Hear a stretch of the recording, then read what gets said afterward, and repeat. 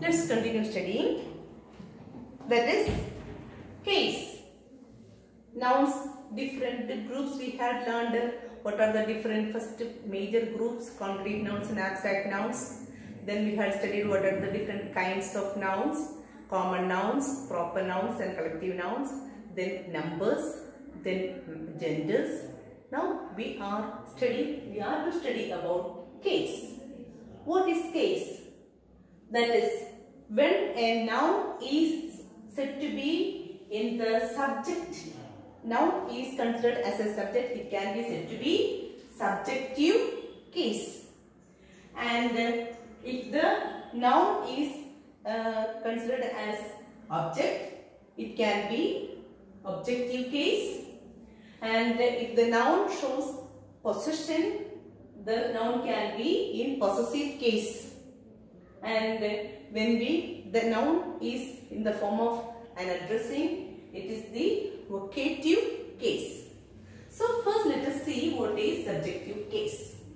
Subjective case means when the noun is considered as the subject. For example, Rita met with an accident. In this sentence, who met with an accident? Rita met with an accident. So, the noun Rita is in the subjective case. Let's see the second sentence.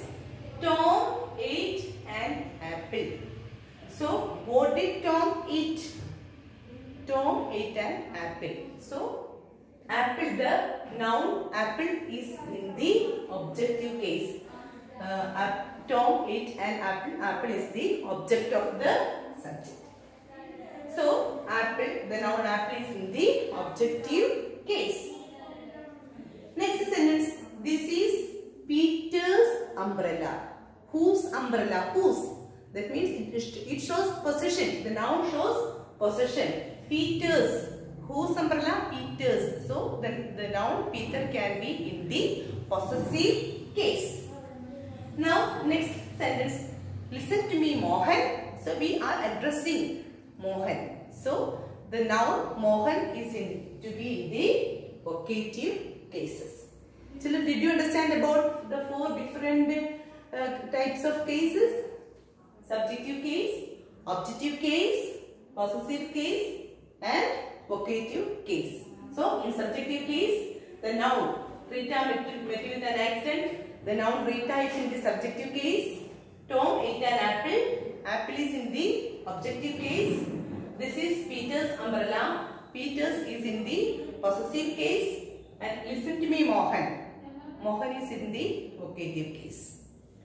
And we have to study the last section of nouns, which are preposition.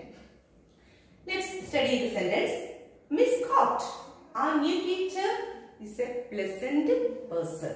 So, the words our new teacher explains about Miss Scott. How is she?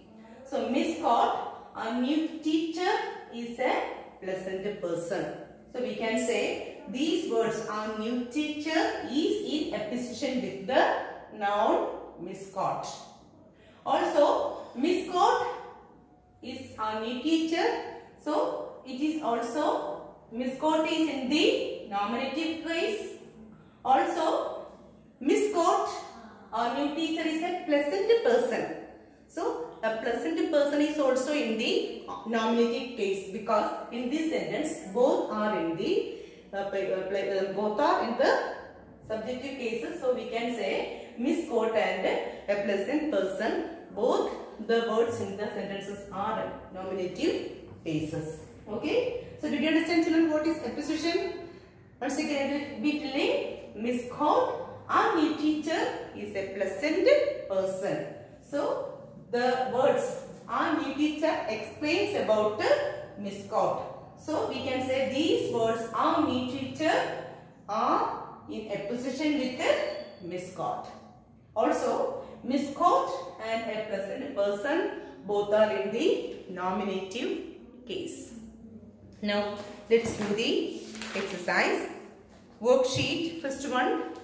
Write the kind of each of the following nouns in the given space. Army, city, family, Kochi. Army is collective noun, city, common noun, family, common and collective noun, Kochi, proper noun. Teacher, common noun, company, collective noun, Indian Ocean, common noun, document, collective noun. Then write C against the countable and U against the uncountable nouns. Now name the gender, write the feminine gender. Children, you try to answer these questions by yourself. The answers will be uploaded through the WhatsApp.